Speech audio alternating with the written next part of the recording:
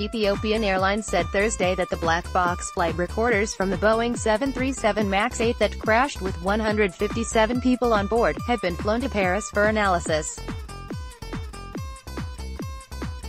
The airline stated this Twitter message.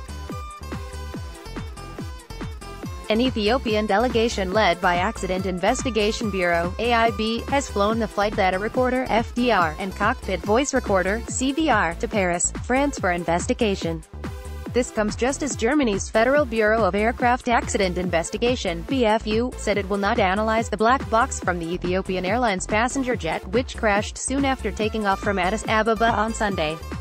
This led to some uncertainty for a couple of hours before the French Bureau of Inquiry and Analysis for Civil Aviation Safety (BE) announced late on Wednesday that they would analyze the black box flight recorders. The chief executive officer of Ethiopian Airlines, Tewolde Gebremariam, said the black boxes from Sunday's plane crash in Ethiopia would be sent to a closer country in Europe rather than the United States for analysis. Later on, an airline spokesperson reportedly confirmed that the country in question was Germany.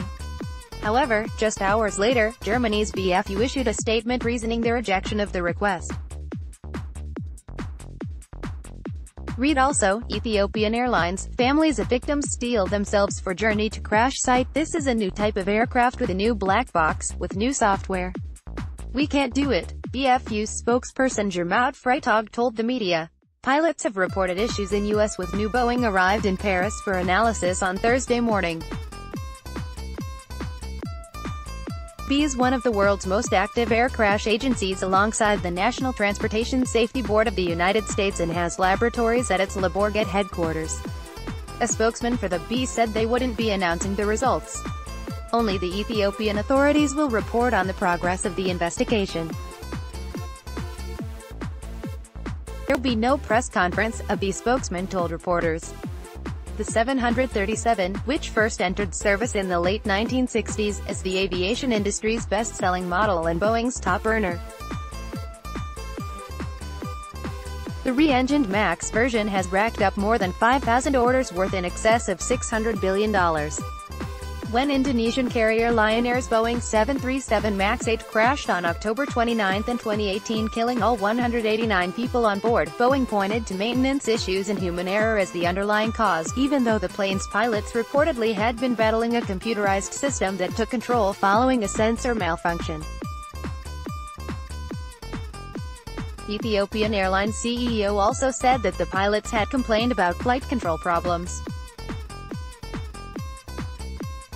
Just over 4 months later, the Ethiopian Airlines crash on March 10, killing 157 people, has triggered increasing global pressure on the manufacturer over safety concerns and software issues with the aircraft model.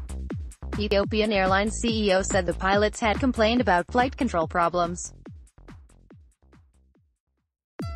The day after the crash, without referring to Ethiopian tragedy directly, Boeing Corporation said it would deploy a software upgrade to the 737 MAX 8, a few hours after the Federal Aviation Administration said it would mandate design changes in the aircraft by April. Tags: Ethiopian Crash, Nigeria News, Nigeria newspaper, popular Nigeria newspaper.